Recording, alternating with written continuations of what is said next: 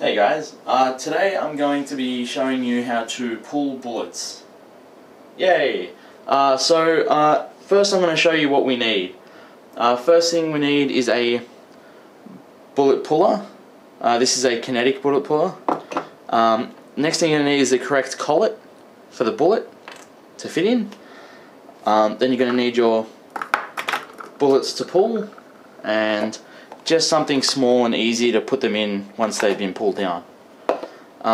So to show you how to load the bullet puller, take the cap off, pop the whole bullet into the collet so it catches on the rim, load the collet and bullet into the hammer, or bullet puller, and now you're ready to go. So now how you would pull is you'd hit down as many times as it takes on a hard surface, but not too hard. Like, you don't want to do it on tiles or metal or cement. You want it on like wood. I have a piece of hardwood on the floor, Jarrah, some Jarrah timber on the floor that I use. It's hard enough, but it won't break the puller. Alright, so I'll stop the video and I'll start it again, set up on the floor, showing you how I pull it. Cool. Okay guys, so now the camera's set up, I'll show you how I pull the bullets. You want to, so the bullet's loaded in there, piece of Jarrah. You just keep smacking it until the bullet comes out and you'll hear it.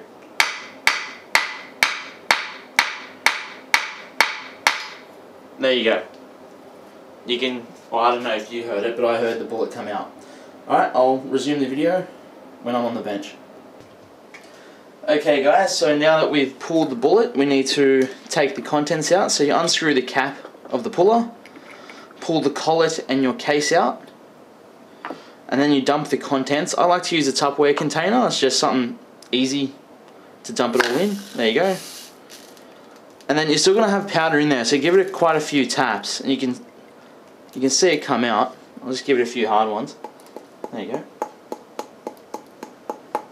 And the reason to do that is to make sure there's no more powder in there for when I pull like another bullet with another powder. You don't want to get your powders mixed up. Alright, cool. So that's it. As you can see, you have your powder, your bullet, and your primed case. That's how you pull bullets. Sweet. I'll catch you guys on the next one. Hey guys, thanks for watching the video. If you liked this one, give it a thumbs up and subscribe. And I've got a few more here for you to check out if you want to. Alright guys, thank you very much, and I'll check you out on the next one. Cheers.